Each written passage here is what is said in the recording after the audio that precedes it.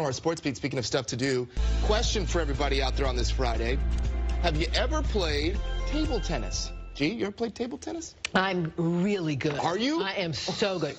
I'm a killer. Oh, that's so good. Well, this weekend, the Long Beach Convention Center is hosting the International Ping Pong Fit Festival, and everybody's welcome to attend. Our Nikki K caught up with two fierce competitors. Let's watch.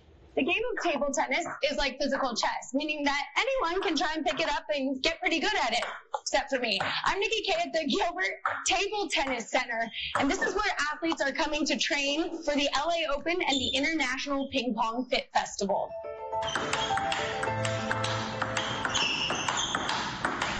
That's the sound Paul Miller fell in love with just 3 years ago. Paul is a real estate broker in his 50s. He found a career in law and real estate, but it was only recently that he found his passion on the table.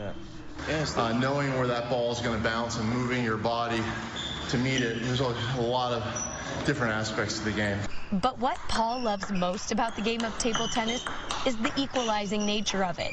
It doesn't matter how old you are or where you're from. When I tell friends that, I blow through 4 or 5 shirts in a match, they're like, what? What are you talking about? After work, you'll likely find Paul here, training with coaches.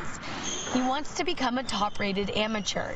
I'm looking to do things with the right technique. And with a ranking system in place, he wants to continue climbing that ladder at the LA Open. That's the sign of a good serve, right?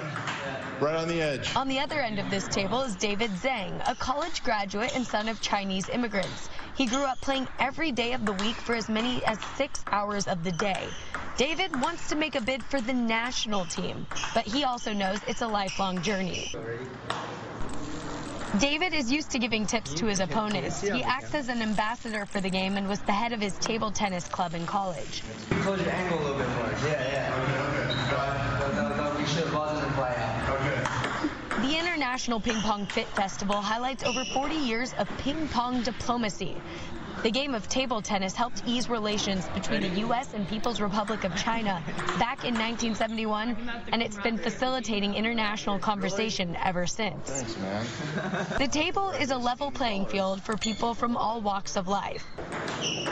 Make no mistake, while it may be level, this table is a battlefield that tests the mental and physical agility of anyone who steps up to the challenge. Did you see that form and that follow-through? Boom, up to 400 top-ranked players from around the world, even Olympians, are going to compete on Saturday.